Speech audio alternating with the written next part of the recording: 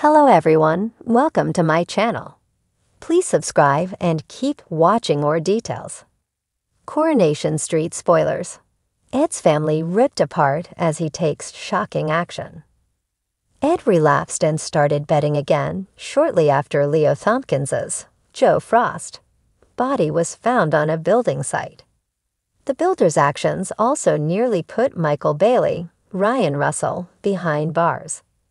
After winning on a bet, Ed stashed some cash in a bag that was accidentally picked up by his son.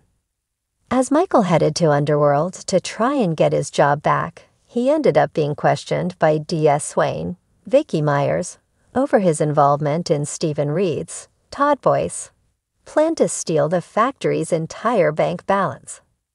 Michael tried his best to tell Swain that he was innocent, but as he opened up the bag, the detective spotted the cash, which certainly didn't look good. Coming up, Ed is shocked when Granddad Sarge arrives early for Christmas. When Ronnie Vintamorgan suggests a big family meal out, insisting they'll pick up the tab, Ed secretly panics.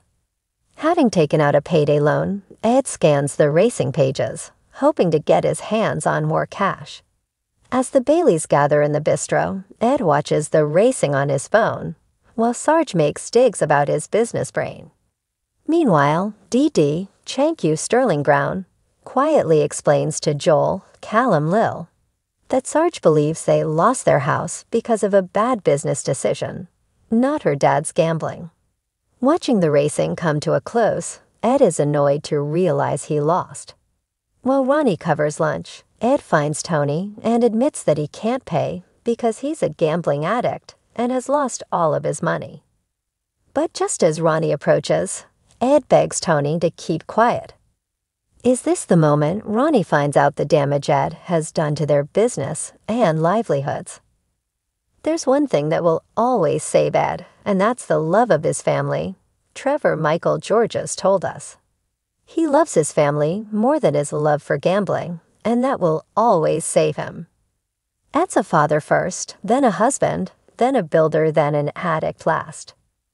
The pain of what he's done to his family is awful. When your loved ones discover they can't trust you, and you're capable of lying and leading them astray, that damage is worse than financial loss. With help and sensible discipline, you can get the financial loss back, but whether you can always get the people you betrayed back, well, that's the hardest part.